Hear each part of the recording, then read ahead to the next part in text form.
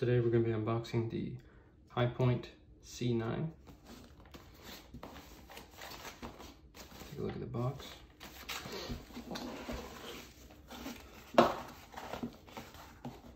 This is a polymer frame 9mm handgun. Box is going to ship with your manual, as well as the Youth Handgun Safety Act notice. In the box, you're also going to get 2 accessory bags.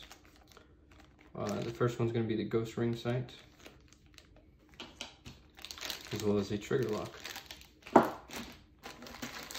Here's the firearm. Going to ship with 1 magazine. It's an 8-round magazine with a pinky extension floor plate. Very top heavy handgun that slides solid steel. Just feels very off balance.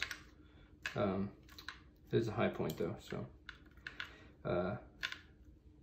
Also has a rear adjustable sight, non-adjustable front sight. I mean, in the hand though, it feels nice. The grip is nice, polymer grip, but it's a very top-heavy handgun.